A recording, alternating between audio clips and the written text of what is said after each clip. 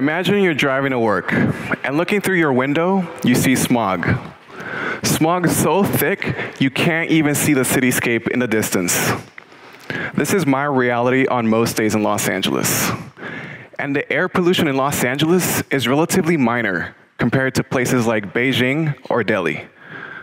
In some areas of the world, the pollution is so hazardous that at times, government officials have issued a red alert, which means closing public schools and urging people to stay indoors. I'm very worried for my future, and the future my kids will grow up in terms of the environment. And for that reason, I chose to go to graduate school and study mechanical engineering, where my entire profession is designed to solve problems. The effects of air pollution are urgent, but we are not powerless against it. And that is the goal of my talk today, to show you how making connections in our everyday can have a huge significance, like reducing air pollution. At the UCLA Micro and Nano Manufacturing Lab, we asked ourselves, what are the biggest polluters in the world? And we were surprised to find out it's things we don't often think about. Ships. Due to the low-cost bunker fuel they burn, ships are super polluters. To be fair, shipping is the most economical mode of transporting goods.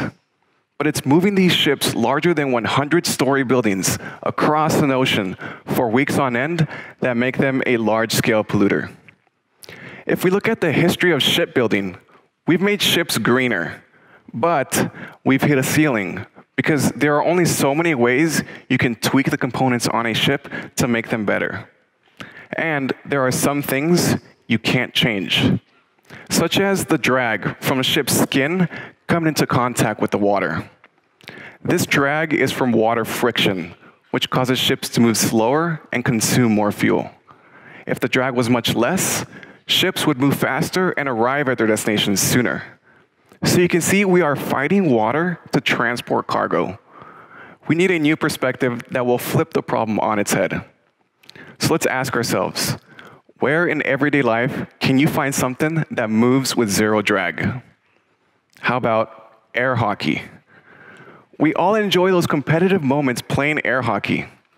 It's so much fun because the puck seems to defy the physics of friction as it glides across the table. Let's take a closer look at how it works. When you try sliding a puck on a dead air hockey table, the puck will drag to a stop. When you turn the air on and try sliding the puck again, the puck will glide across the table because now you've separated the puck from the table surface with an air layer.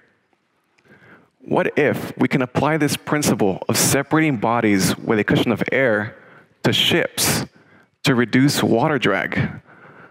But how do we get an air layer outside a ship? There's a popular science experiment performed in high schools that uses water and a battery to generate gas. You get a battery, 2 wires, and 2 metal rods. Hook them all together and place the rods in the water. If you do this, you will separate the H and O in H2O. This experiment is called electrolysis. And actually, this experiment works best in salty water. Well, ships live in salty water. We found a hidden intersection between 2 existing technologies. Ships and the science of electrolysis have common ground: salt water. If we can have gas generation from electrolysis happen on the skin of a ship, then we can reduce water drag the way an air hockey table uses air to reduce drag on a hockey puck. Now, our team recognizes overlapping these 2 technologies, and so we fused them together. And we designed a super hydrophobic surface that generates and maintains a gas layer when it's submerged in seawater. And we found that ships have the potential to be up to 20% faster using gas lubrication over shipping today. That's the equivalent of taking ships out of the water for 2 to 3 days on voyages that normally take 18 days to complete. If we reduce drag, ships will go faster and use less fuel.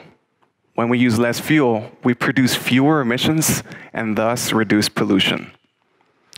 If we cover the hull of a ship with our super hydrophobic surface, we expect the electrical energy used to maintain the gas layer to be a fraction of the energy it takes to turn a propeller.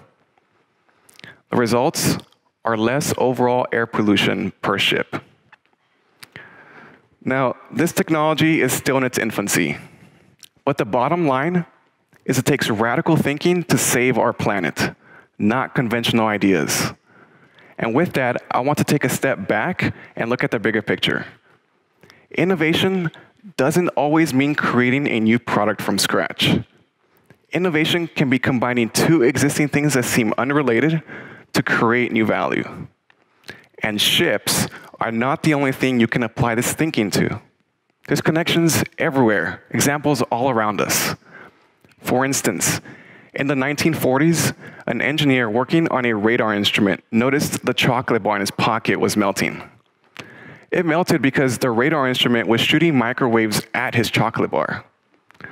Focused radar waves produce heat quickly, and there's a need to warm food fast. Hence, the radar range was born, or commonly known today as the microwave. The common denominator in radar waves and food is heat.